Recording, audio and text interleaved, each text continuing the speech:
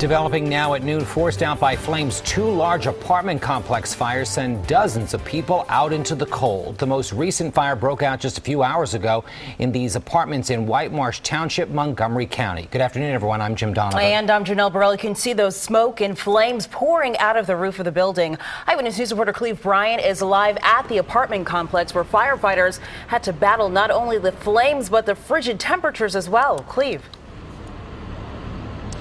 That's right. After several hours of fighting the flames here at the Sherry Lake Apartments, the fire is now under control, but it did cause significant damage to one of the buildings. In fact, the roof has collapsed on half of what's known as the Norwalk building here at the Sherry Lake Apartments.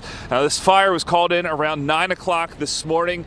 When the fire department got here, they said that there was smoke and they began evacuating residents. They said they were able to successfully get every person out of the apartment complex safely. One person being checked out, but no significant injuries. They also had to perform some rescues on some animals that were inside. And as of right now, officials tell us that they are not aware of losing any pets.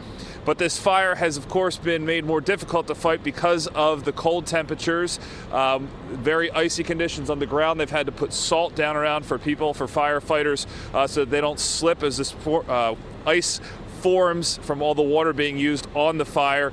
And I talked to the police chief with the Whitemarsh Township Department just a little while ago about what it looked like when the first crews started to arrive.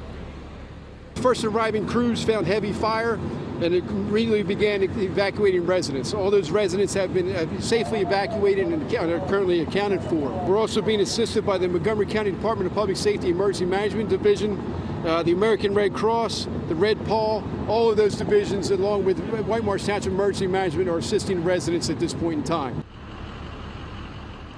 We also have SEPTA on the scene providing a bus to keep people warm. This is a comfort bus so that the firefighters as well as the residents that are displaced have someplace warm to stay as they try to figure out their next steps. We did see a number of people sitting in their cars just wondering what they will do.